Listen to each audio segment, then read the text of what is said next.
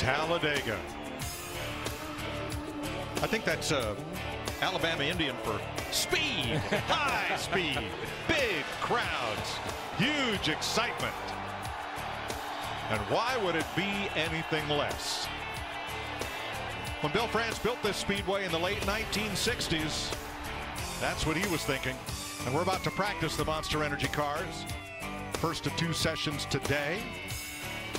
Few puffy clouds, and it's a little cool, but it's going to get to the low 70s today. Track temp 98 degrees. Great day to put cars on track and go fast. So welcome to Talladega. Jeff Gordon, Darrell Waltrip, Mike Joy to bring you through 2 rounds of practice today. Qualifying tomorrow, impound race, and race on Sunday. You were telling me on the ride, on the bumpy ride over here, thanks Jimbo, geez, that on race morning, you wake up and you're already a nervous wreck here. It's just, this place just does that to you. It's the anticipation. I mean, we could sit here and watch this race run lap after lap with nothing happening, but things almost happen. And that almost happening is what gets you all excited, because you're just, I don't want to oversell this, but you're just waiting for the big one, because you know it's lying, you know it's out there. When's it going to strike? And that's what keeps you up on the edge of your seat and keeps on your feet all day. So what's it like here, Jeff, to drive right on the edge of success and disaster? Yeah, that's how close it is. One move is all it takes. One split-second decision, and all of a sudden you're in the middle of disaster. And sometimes it's not your move. No. Somebody else's. I think they've been anticipating this weekend since Daytona. Daytona was chaotic and crazy. Right. And we know this place is wider. There's more opportunities for more chaos. I think that they better hold on tight for this one on Sunday. And we will too. Down to the garage, Vince Welch. Well, another thing that makes it interesting being here at Talladega, and we experienced this somewhat at Daytona as well, the no ride height rule, which is new to NASCAR, has really opened up the book for these crew chiefs. There's a lot more they can do with these cars here than in the past. Brad Keselowski, the last time the Cup cars ran at Talladega back in October, he was the winner here. In fact, no active driver is more successful on the plate tracks or at Talladega than Keselowski. 5 plate wins 5 times here at Talladega. But this season, they've been off a little bit in speed on those 1.5 miles, and for that reason, this is a very important race for them. They feel like they can come here and win, and maybe this year more than recent years, they need a win. Thanks, Vince. Brad strapping in as a couple of cars are already lined up and ready to roll, led by the man going for 4 KFC. The track is open for practice. You don't see Kyle Busch. You saw him in that line when we went to break, because he's already gone. He is out there and getting up to speed. Mike, you know, we talk about cars bottoming out. We usually talk about in the front. I'm not so sure these things aren't going to bottom out in the rear. I don't think I've ever seen, well, I know I haven't, ever seen how low these cars are. The tips of the quarter panels are what are going to fold up a little bit. That's how low these cars are already. Look at that. Look at Kyle Busch, how low that tip is in the left rear. It's definitely going to drag the racetrack. All right, so we know the idea is to get the back end low and get the spoiler out of the air so it does not create a lot of drag. But what does that have to do with now the rear quarter panels behind the wheel reaching almost all the way to the ground? Well, that's side force. And so what you lose in other areas, you gain back in side force. When the car goes in the corner, those big flat sides sealed off to the racetrack are like a big board going around the corner. It'll make the car corner really well. And the biggest difference is they used to look like this in the corner, but when they get to the straightaway, they would pop up. Now they're just the same height all the way around the racetrack.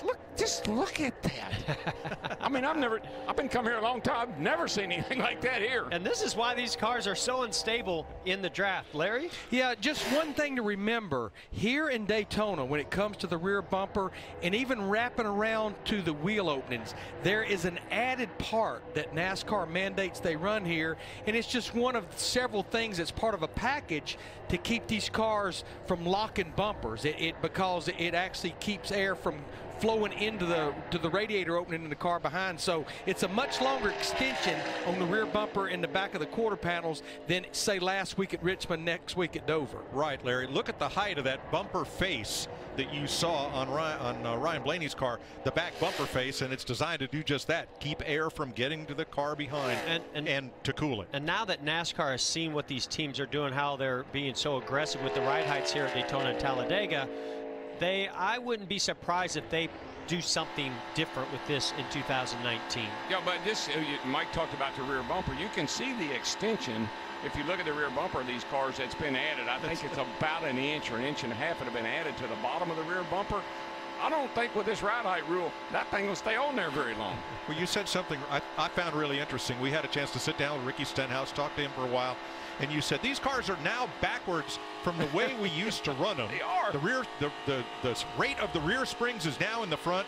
The front springs are in the rear, and it's like you got the whole car backwards. Oh yeah, we used to run expand on that. Like 350, 400-pound springs in the rear, and now they run them in the front. We used to run 1,500-pound springs in the front. Now they run them in the rear. They've just taken the car and the setup and totally reversed it, all because of aero. Want to try to get the aero platform where it's at its max.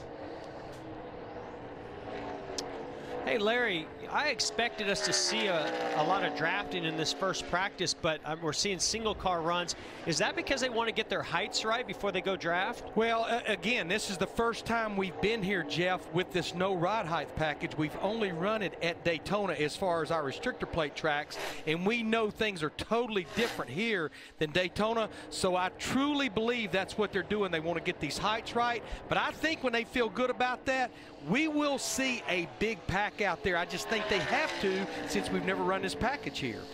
All right, Vince has more. Yeah, I think we will see that at some point during this practice. Keep in mind, 2 practices today, but they're both relatively short, less than an hour.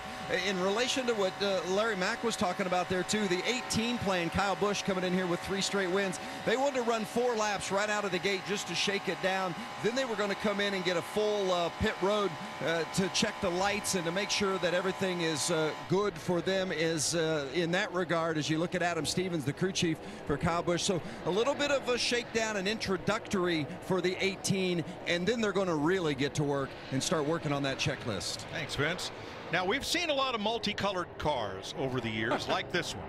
I have never, ever seen a plaid race car until today. Well, it's a fast plaid race car. Well, that helps, doesn't it? If you're going to be different, you better be fast. He's plaid out. He's top of the chart. Cue the bagpipes. One thing about plaid, hey, it's fast. That's one-way Rick right there. Truck driver.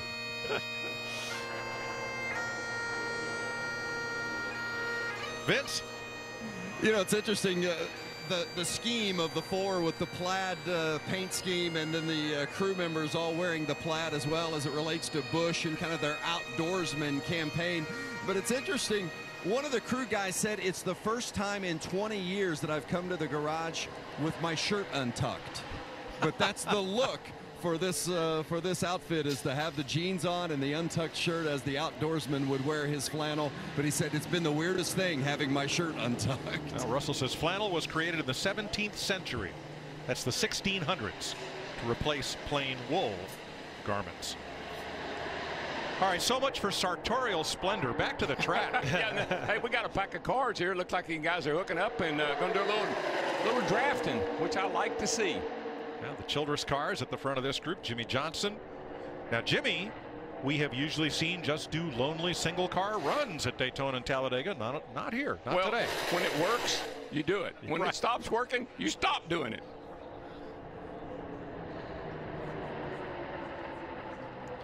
I think also when you look back to Daytona, how important the way the car drove and how unstable these cars were in the draft. I think it's very important for a lot of teams to feel like they need to get out there and let's see what these cars are going to drive like. This is an impound race, right? So we want to know how aggressive we can get and still be able to drive the car in the race.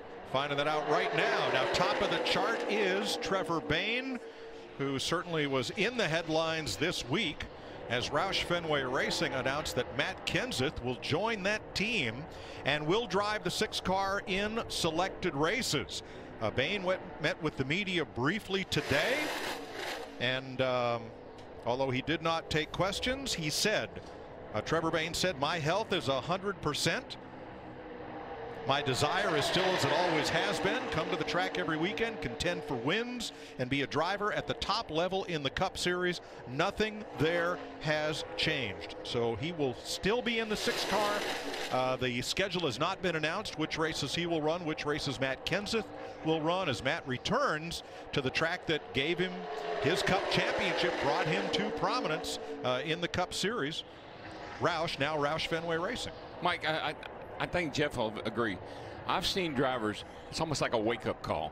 You think you're doing all you can do. You're doing the absolute best job you think you can do. Then you get something like what happened to Trevor Bain this past week with Matt Kenseth coming over there to help drive that car some. That's a wake-up call. Okay, I got to step up my game. I don't know what I've got left in the tank, but whatever it is, I got to use it now to prove to these people that I'm not the problem, that we need to work on our cars. And Trevor Bain's a fantastic young man, represents the sport, represents the sponsors very well. But if you have the opportunity to get Matt Kenseth to come over and help your organization get back to where they once were, you take it. I agree, Jeff. I mean, that's a no-brainer. He can come in. He's been on the outside looking in. And I think he and Mark Martin and Carl, Greg Biffle, all those guys, they still have a real affection for Jack Roush. If they could come over there and make a difference, and that's what a driver always wants to be able to do, go somewhere where I can make a difference.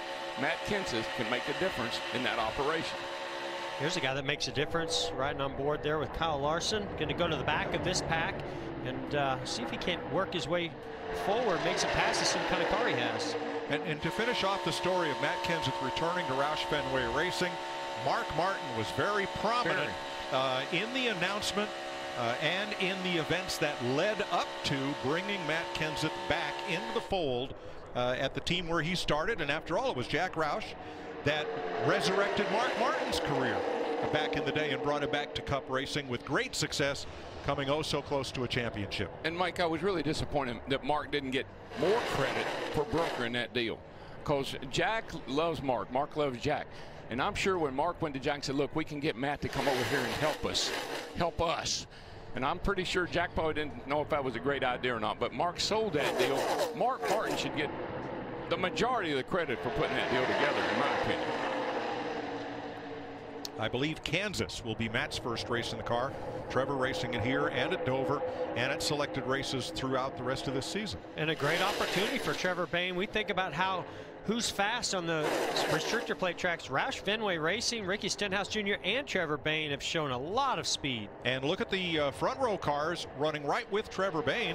Those cars, their technology also comes out of Roush Fenway. So sometimes we neglect to mention that they are teammates in effect with the 6 and the 17. And all those cars are somewhat better this year, but they were so far behind. A little bit better doesn't show up that much. They got to get a lot better, and I believe they got a good future ahead of using Matt Kenseth and some of these other resources. Well, isn't this track such a great equalizer?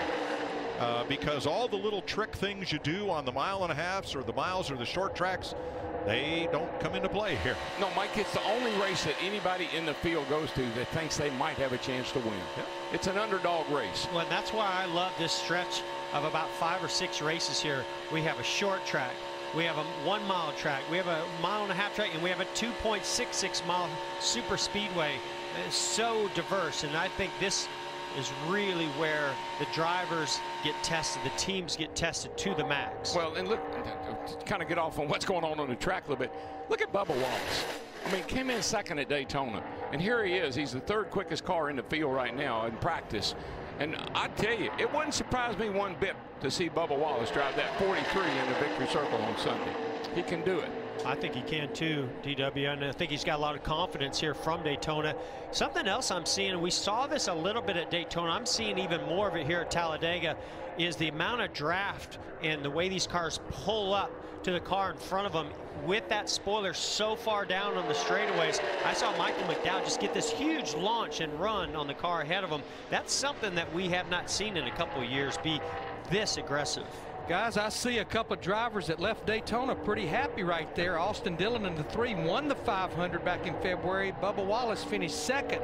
Two totally different cars, though, because Austin Dillon's 3 car, it's in the Daytona Experience. And remember, this is a brand new car for Bubba Wallace. Crashed past the start-finish line after finishing second. Well, I think what they proved with the 43 and Bubba Wallace, they give him a car that's a good race car. He'll drive the wheels off of it. 35.5 to go in the first of 2 practice sessions today. So back at Talladega looking for win number 6. God, I love this place. Let's go get it and see what our Betty's Garage Medallion Bank Chevrolet Camaro Z01 has. Stay tuned. Peace out. I mean, if they lose, Bubba is so much fun. I just love talking to him, watching him. He's just having the time. He's having a great time out there driving his 43 car for the king. He has run the most laps in this session of anybody. 13, working 14 now. He's kind of moving around. I don't know if he's doing that just get a feel for it or try to get it to. He might be singing. Yeah, he's singing.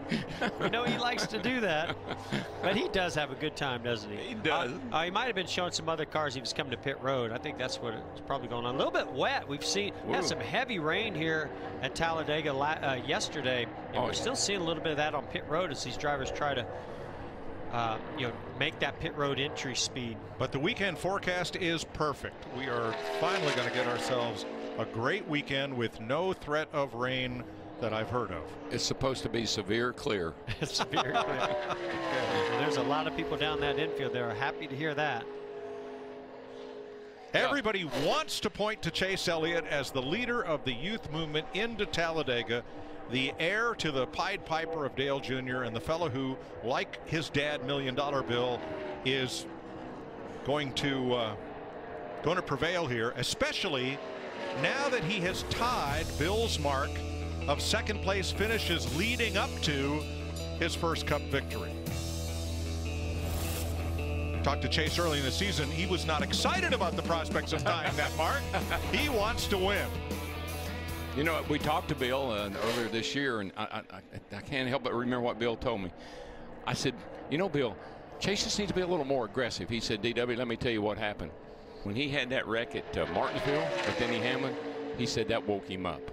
And he said, I think you're going to see a lot different driver in that car from now on. Oh.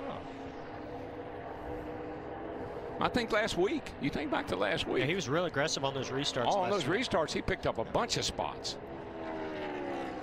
I think there's a part of, and DW, you can go back to when you first came in the Cup Series. There's a part of you as a driver, maybe the first 2 or 3 years, you want to earn respect, right? You don't want to just come in there and start shoving and banging and making enemies. And I think that's the kind of driver that Chase Elliott is. He wants to come in and earn that respect of his competitors before he can start getting more aggressive with them. I agree. I think, though, there's a difference between respect and expect. Chase Elliott came in here in a top car with great expectations of everybody, especially the fan base, for him to succeed right away out of the box. Ricky Stenhouse, boy, he's been good on restrictor plate tracks. Been real good. Real good. Yes.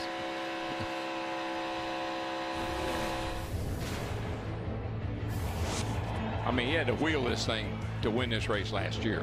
But he's a wheel man. He is. Yep. You think of Ricky Stenhouse Jr. as being a short track racer and dirt track racer, but I'll tell you what, he's become a bit of a super speedway restrictor plate master here recently. Well, he commanded the track until just the right moment. Got that big push from Casey Kane. Dropped down and passed Kyle Busch and held them all off. He did. And then you know what? Not only is he a great driver, but you have to have a really astute, great, paying attention spotter to make the kind of moves he made that last lap to get that lead and then to hang on to it to the line. Yeah, Mike Herman Jr. Give him a lot of credit to help with those wins that Ricky Stenhouse Jr. got.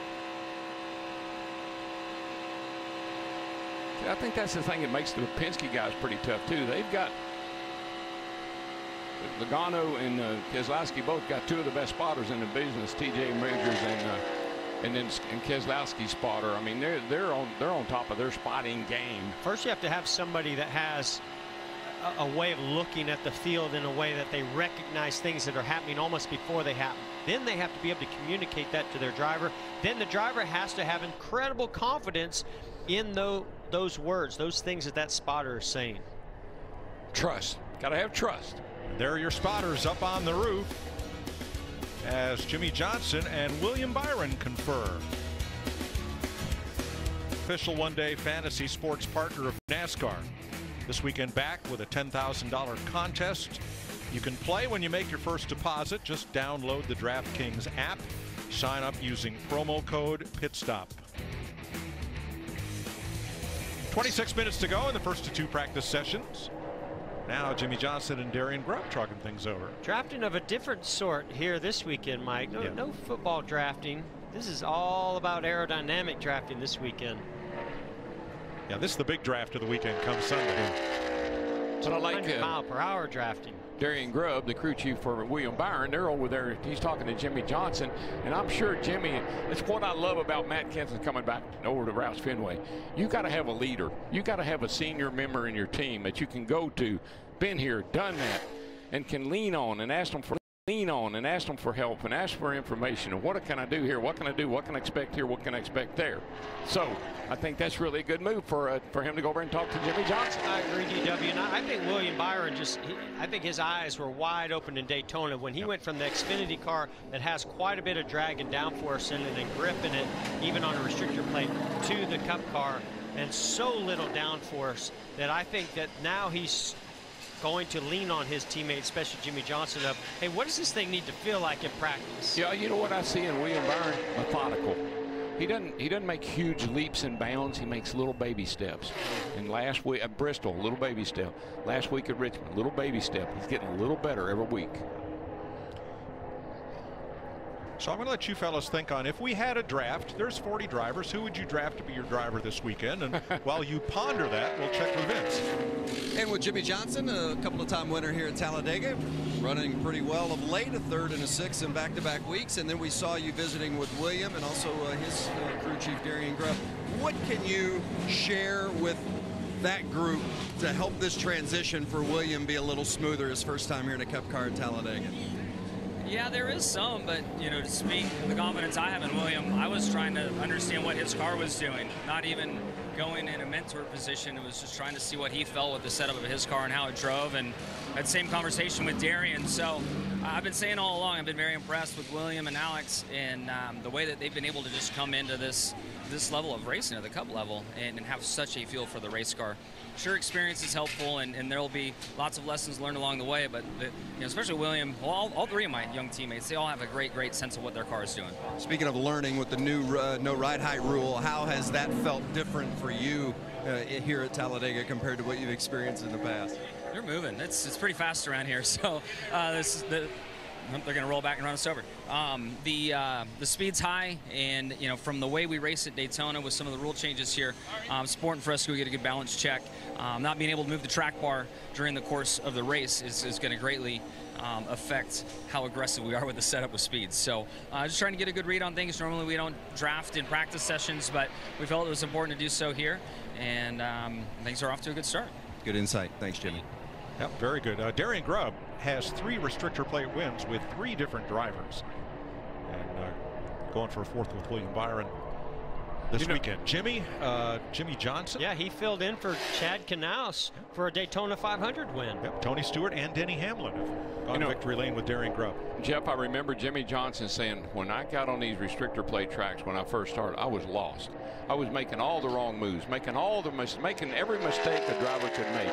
And then you set him down, and then you and him went out on the racetrack, and he said that one experience with Jeff teaching me what to do, when to do, and how to do, turned around my restrictor plate racing. What did you tell him? Well, first of all, why did I do that? Yeah, I mean, the drafting was different when Jimmy came to Hendrick Motorsports. Back then it was all about building that momentum from behind. Still got a little bit of that, but you could be really aggressive with that. They didn't draft quite as fast and pull up as fast as they do now. Now it's about listening to your spotter, knowing where that big run's going to come from. Back then, you'd create the run by using the brakes or letting off the throttle in the middle of the corner, back up to the front bumper of the car behind you, and get a big shove to try to get that momentum. Okay, so you taught him. Who taught you? Well, I just watched Earnhardt, you know, by watching Earnhardt Sr. And I used to always think, man, he's got something under the hood, something under his foot. He's got some lever to do something because he's making passes by himself. I know. And I started watching him a lot more, and I started realizing that he was backing up behind me or behind maybe the leader. And he was doing something that was giving him that extra run. I thought at first it was just he was getting a draft off the car and had momentum. Then I started realizing that he was actually building that air pressure up from behind. Note the orange number on the roof of Clint Boyer's car. That is to aid spotter Brett Griffin because I guess three of the 4 Haas cars this week look alike, Stewart Haas cars. And this is where the spotters stand, up on top of the main grandstand in the middle of the tri-oval. So they are almost a mile away from the cars at turn 2 and turn 3. Gonna earn their money on top of that roof this weekend. Spotters hard at work. As practice rolls on, Chevrolet is in 4 of the 5 fast spots right now. When we went to break, it was 4 Chevys and a Ford in the Fast 5. Now the Toyotas have all gone out in a group, and, well, it's all changed.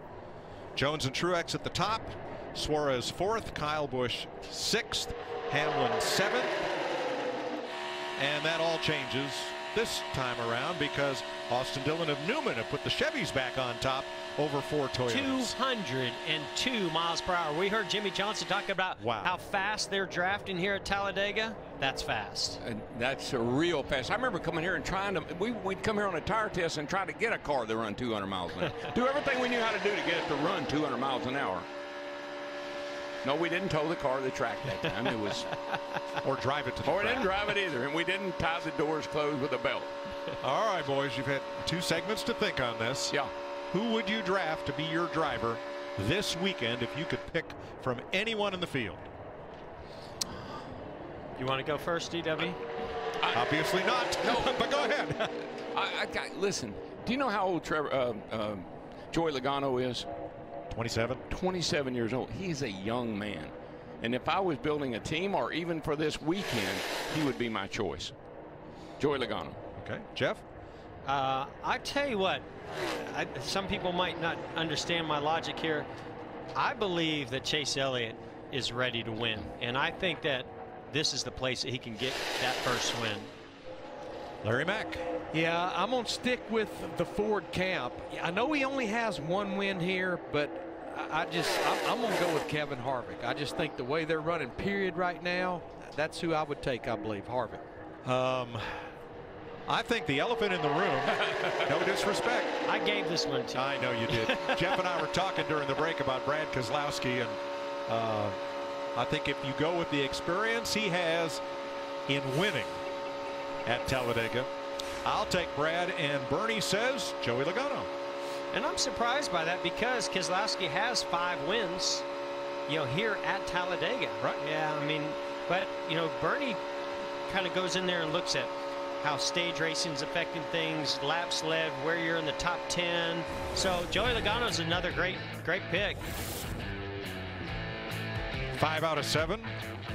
That's short odds, fellas. Heck, as good as Blaney ran in Daytona and his run here at Talladega, you could throw him right into the mix too. Sure.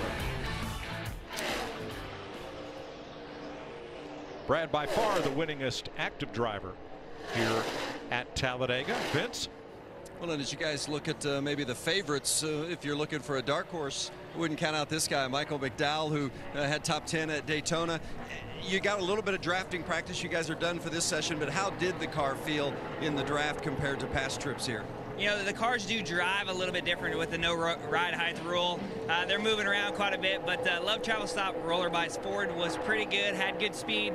Obviously, super speedway racing is something we market from Road Motorsports, and hopefully we can get our first win.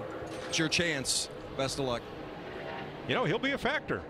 He will definitely be a factor here come Sunday. Michael McDowell, one of 3 drivers who've run the most laps so far.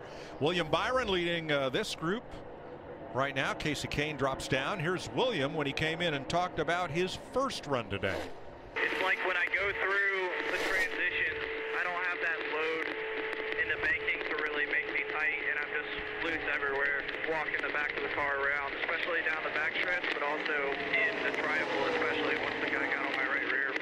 Hey, you feel like it's all aero or twitchiness in the steering or anything? It's all in the steering. It's all steering. I think that if there's any trouble spot here at Talladega, we don't talk about handling being a big issue, but through that tri-oval, we have seen some cars just lose it. Matter of fact, the 88 car, if you think about it, a couple years ago, just completely lost it in the draft through the tri-oval. There's not a lot of load there.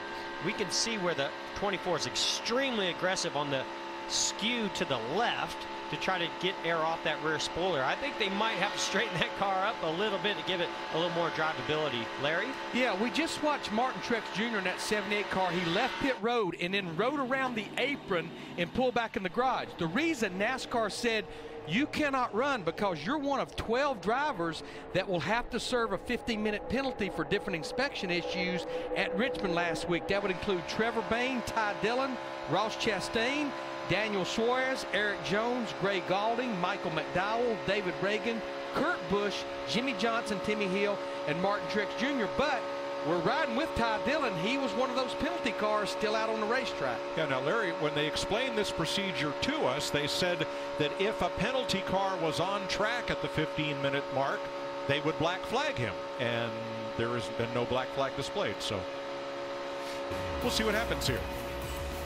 Ty Dillon, Daniel Suarez, a couple of young guns, fastest. 10.5 to go in a nice, clean, uneventful practice, just the way we like them here at Talladega. Don't worry, there'll be plenty of action on Sunday. Kyle Busch rolling off pit road and back out. He has the 3rd fastest, actually tied for the 2nd fastest individual lap with his teammate Daniel Suarez. But Mike, 202, the first 8 cars all over at 202. Johnson's at 200. So we have some incredibly fast cars. That's almost 203 on that 13 car at Ty Dillon. And that was with about a 7-car draft. Yeah. Imagine what's going to happen and how those speeds are going to be when we get a bigger group. There's A.J. Allmendinger coming down to pit road. Just think about how slow this is after you've been 200 miles an hour. Feels like you're crawling. Well, now he's well below pit road speed here. This is the fastest pit road in the sport as far as what speed the drivers are allowed.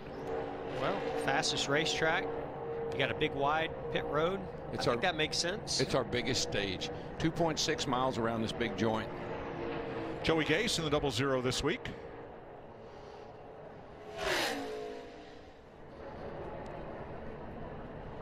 And he is 34th right now. Round 2 of the NFL draft live tonight on Fox. Troy Aikman, Joel Klatt will be in Dallas with all the big picks live tonight on Fox and on the NFL Network.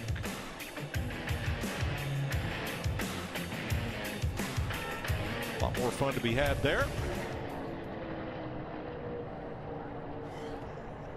And here's Vince. With Trevor Bayne, who had his best finish here last year, finished 3rd, and I saw you a lot of time with the crew chief and the Ford folks. What'd you think about your 6? Yeah, the 6 car is pretty fast this weekend. We expected that coming here to Talladega. Our Superspeedway program's been really good. Matt Pucia's not here right now. He had his baby girl this morning, so congrats to him. But Kevin Kidd and Jimmy Finnick, I can't convince him that he's out of retirement, but they're working on my car to get it dialed in for this this Sunday. Coming here to win, as always, you know, and I feel like I'm going to have a good opportunity with this Advocare Ford. The big announcement at Roush this week involving Matt Kenseth coming back to the team, which certainly has been received with open arms from the NASCAR community, but maybe the person it affects in a negative manner could be you, because that means you get out of the seat for some of those races. How do you reconcile that move of Matt coming back to Roush with how it impacts you? Yeah, that's a tough question, and I don't have an answer for you right now. As much as I'd love to be able to talk to you about it, I'm just, man, I got to keep my eyes on what's immediately in front of me, and that's driving this race car and getting a win out of it this weekend. Is it tough to keep the right frame of mind coming into this weekend after the news this week? I'm a competitive person, and I want to be in the car every week. You know, that's my desire, always been my desire. But what do you do? Well done. Thank you. Thanks, Trevor. See Jimmy Fennick there, a big part of that super speedway program and a big part of several championships there at Roush. Yep, he's been loving on those cars since Daytona in February. So from everything we hear, a lot of credit goes to that guy for their restrictor plate program. Jimmy's a smart guy, been around a long time, seen it all, done it all. Bobby Allison's crew chief back in the day. Matt Kenseth comes from up in Wisconsin. They're all buddies. They work close together through the years. Pretty good guy. Wouldn't mind having him on my team, shining on my car. I want to have him spread that love a little bit to some of those mile-and-a-half tracks too. and I like what Trevor said. No, the news does not impact him positively of Matt Kenseth coming in to run some races in the 6 car this year, but he is focused on the job at hand, and he's at a track where he knows he runs well, has a good chance to shine. That's what it's all about for Trevor this weekend. Yes, I agree. They know they can win here. And now for something plaid. 193 by himself. For Kevin Harvick, and you hear that engine is wide open all the way around. These are such big, wide sweeping corners with the back of the car that far down, spoiler out of the air. You're just not losing much RPM or speed even through the corners. When do you start to sniff a draft off that car ahead? Right now. Okay. We always said if you can see them, you're getting a draft. If you can see a car in front of you, which is pretty hard to do here, you're getting some effect. It may not be the full effect, but you are going to get a little bit of help. And you're going to feel it as you start to close on that car in front of you. You don't really start to feel it until you start to hear the RPMs creep up. Yeah. And that's probably about maybe 10, 12 car lengths. Yeah, you live and die by that tack. I mean, that tack is your speedometer, and you know if you're gaining or losing. All right, last lap for Harvick, 49.51. Let's see if he sniffed a draft off that car ahead.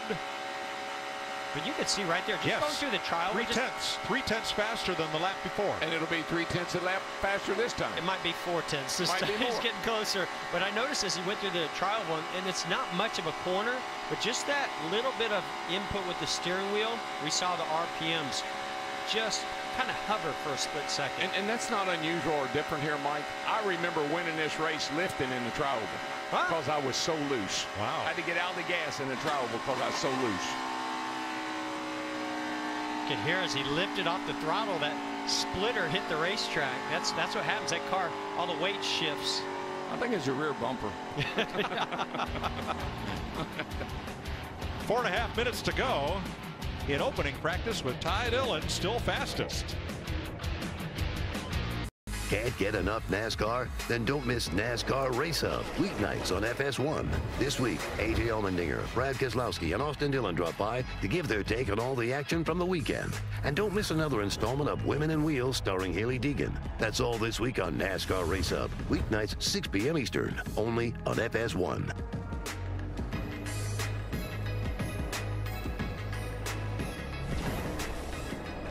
NASCAR every day. On FS1, Kyle Larson. Looks like he's done for this practice. 17th. That's one cool kid right there. You know what? I mean, he got so much talent. He's done, but I didn't understand why he threw his helmet back on. Yeah, I'm not quite sure of that. With only a minute to go. Alex Bowman has run the most laps in this session. He's on his 29th lap right now.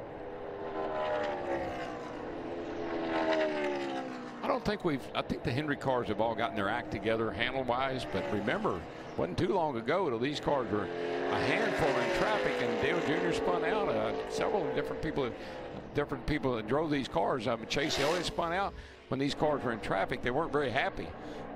I think when teams find speed in a car, they rarely want to take it out, right? The crew chiefs, I think, and the engineers try to factor in how much of that we have in qualifying do we need to pull out to race well. Well, here at Talladega, it's always been handling's no issue. Handling's no issue. Well, we've seen here the last couple of years, it has been an issue. When you have to maneuver and make these big, bold moves from the outside lane to the inside lane, you need a car that's underneath you. You know why, Jeff? Because we're going faster. Yeah. I mean, we're probably, I don't remember being down there ever, you know, in drafting practice even being over 200 miles, 202, almost 203 miles an hour. And you can easily run 4 wide here during the race. So you have more lanes that you have to maneuver through or block in order to make those moves. I like the way he says easily, so casually. As we watch Timothy Peters. And the flags come out. Ty Dillon has won opening practice. 4 drivers logged 0 laps. Ross Chastain, Gray Gaulding, Timmy Hill, and Cole Witt did not practice. Chevy, 3 Toyotas, and a Chevy in the Fast 5 to wrap things up for round 1. DW, what is it you say? Hey, that's smoke? No, it's just a little water. Yeah, there's a little bit of those water. Those little weepers? Oh, good. Have some of the... Much better. Sorry. It's easy until it's... Something happens, yeah. Until it's not, right? Until, yeah. Until you run out of talent.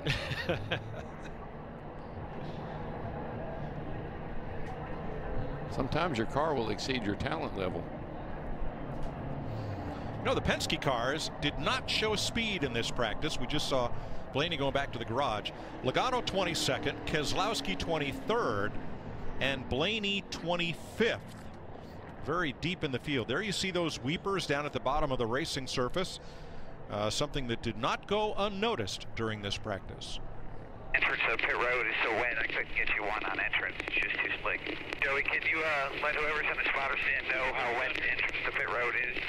Maybe they can help us out for that for the next practice. Simple. Yeah, part of practice is not just going out on track and getting your heights right and see what kind of car speed or handling your car has. It's also about attacking pit road to get a sense of, are your heights right for that? Is the brake bounce right? Where's my mark? You can't do that as long as that entry is wet like that. You see where that groundwater is coming from, down at the bottom of the banking. You're going to have to dig up the state of Alabama to address that, I'm afraid. Yeah, I'm afraid you're right. Xfinity final practice is next, and then we'll be back at 2:30 Eastern Time with Cup final practice. And the ARCA Talladega race is here on FS1 today at 6 p.m.